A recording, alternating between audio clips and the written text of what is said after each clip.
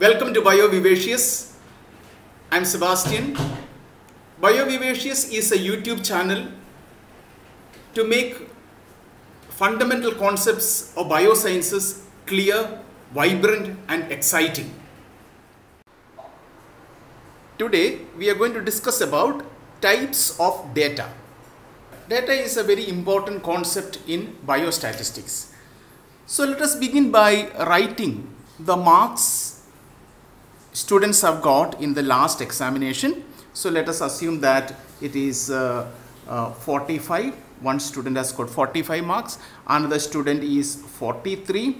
Next is 18 marks, another student has got 50, so 37, 53, 82, 55, 36, 14, 72, so 2, 3, 4, 5, 6, 7, 8, 9, 10. So 11 data. Okay.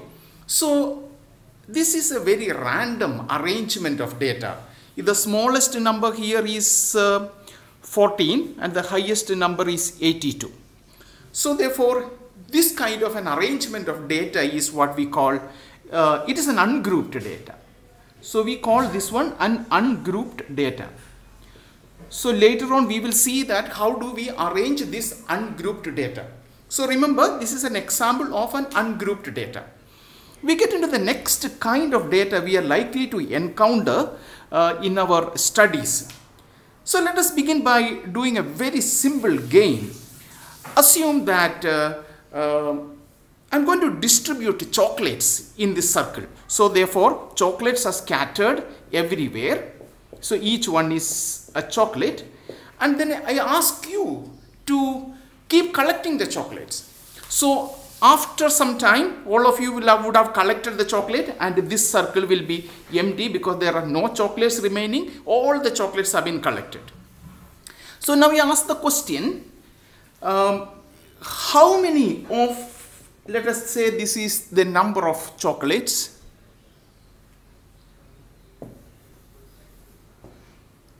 Number of chocolates, okay, chocolates.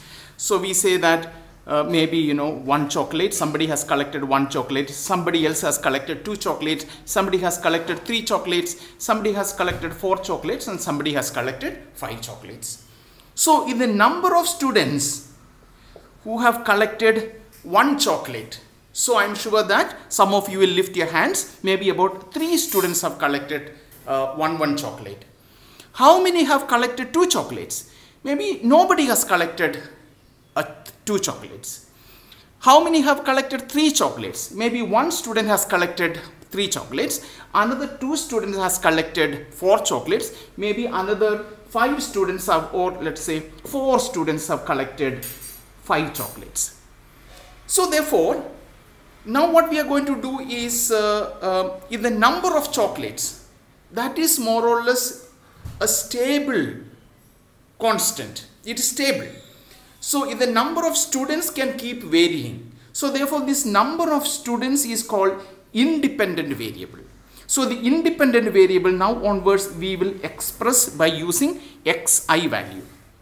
If the number of students that can keep varying, that is dependent on the number of chocolates. So therefore it is called a dependent variable, which is denoted as fi value. So in the two terminologies now onwards we will be using, one is xi, another one is fi. This kind of an arrangement, so this is basically grouping data. This kind of an arrangement is called discrete distribution. Discrete distribution. The third kind of data arrangement is, we can say that, assume there are students who have collected 6 chocolates and 2 students have collected 6 chocolates. So we can also arrange this data in another manner. How many have collected between 1 to 2 chocolates? How many have collected between, let's say, 3 to 4 chocolates? How many have collected between 5 to 6 chocolates? So this is what we call a class interval. It is a class interval. So therefore we know that how many have collected from 1 to 2 chocolates? 1 to 2 chocolates. So therefore there are 3 students. So we write it is 3 students. That is the frequency of its occurrence. So therefore we denote it as Fi value. So 1 to 2 chocolates, only 2 students. 3 to 4 students, another 3 students. 5 to 6 chocolates, another 6 students. This kind of an arrangement is known as continuous distribution. Continuous distribution. So therefore, the kind of data that you will encounter during a biostatistics session is, you will come across ungrouped data. Then you will find 2 kinds of grouped data, that is discrete distribution and continuous distribution. I believe that this session has been very useful for you in understanding the kind of data we will encounter in the future sessions. So from now we will take this data for further mathematical analysis. Hope you enjoy this session. All the best.